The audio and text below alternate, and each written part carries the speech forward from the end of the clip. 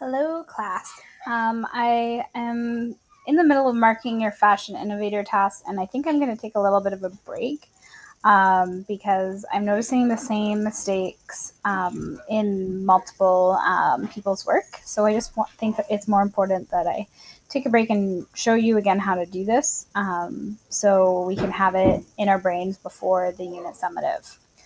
So what I've done is I've just basically created a really simple PowerPoint to kind of mimic the fashion trendsetter task that you did before. You can see it's not nearly as in-depth as what you were doing, but it's got all of the main things that I want to talk about today. So you can see my title page, I have an image, and you can see I have an in-text citation. So this shows actually where I got that image. So if I were to go to this website, the image would be somewhere in here, and here it is. So when I find this image on Google Images,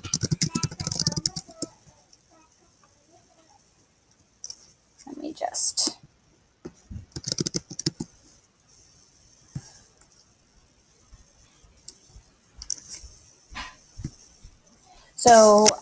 when I look at the images, let's say I like this image. What I would do would be that I would go to it.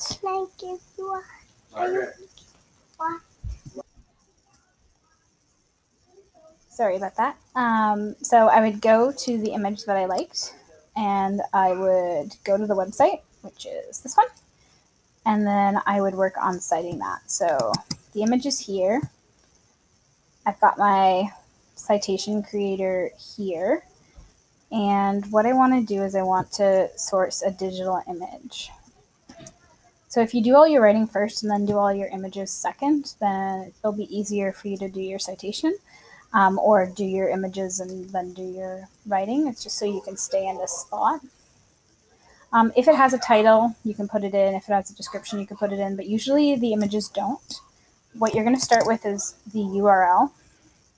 And then on the website, you're going to look for any form of date. And you can see April 2017. And we also have April there. So I'm going to put those dates in. April 2017. The title is going to be Vogue Italia, because I can see my internet is right here. And I accessed it today. So when I click Create Citation, it gives me the citation right here. And we can see that it's an image because it's got this square bracket digital image. So some of you are putting your images in one section of the works cited and then your written research in another. Don't worry about that. Just put it all together and I'll be able to tell what's an image based off of this. If you need the in-text citation, it's going to give you that here. So I have my title and my year, like that. And then it's showing me how to do it. Once you get good at parenthetical citations, you should just be able to look at your works cited and be able to get that figured out. So I have my image here. And I actually changed that title, so I'm going to change that title here. Make it a little bit bigger so it's all in one line. Perfect. So for research, it's the same kind of deal. I've got some research here. All of this research is in my own words. So you can see because there's no quotation marks. This here, you can see there's quotation marks, so that means that it is not in my own words, all of this. So for example, here's one of the sites that I went to find out information about this model. It's got an author, it's got a date, it's even got photography. So if I wanted to use one of the images from this article, I've even got the photographer, which is kind of cool. We don't often get the information about the photographer. I've got my URL here, and that should give me enough to get a good citation. So let's do that together. So I'm going to website.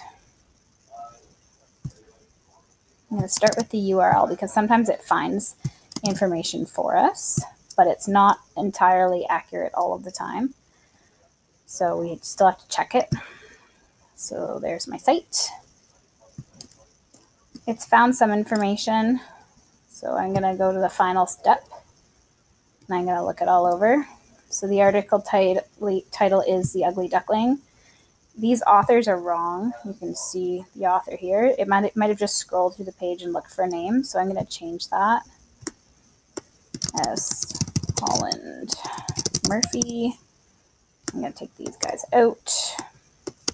It's just an algorithm looking for this information, so it can make mistakes, but it at least sometimes can help you. Electronically published, it said September 2017. I don't have a day, so I just don't put it. And we're good. So we're going to create the citation. It's here. I can copy paste it. If I wanted to do parenthetical, so I put it in here. Here it is, Murphy.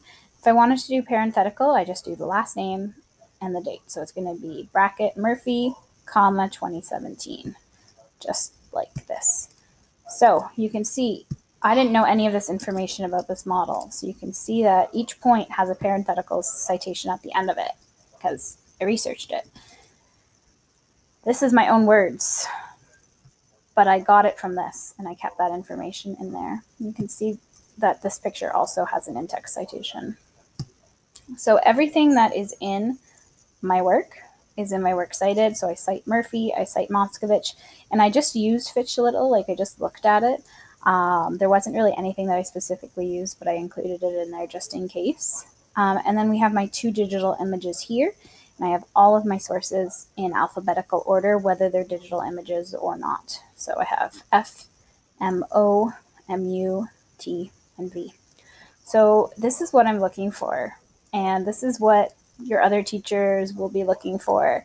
If they're not this strict or stringent on APA citation, they definitely will be in college or university. So you need to figure this out, and you need to figure it out fast. I'm willing to meet up with you on Skype to help you with this APA citation. Once you figure it out, you should be good. It's something you don't forget. But I've been kind of disappointed with the citation that I've seen so far on the Fashion Innovator tasks. So if you are not happy with your marks thus far, feel free to adapt your work and resubmit it, and I'll change that mark.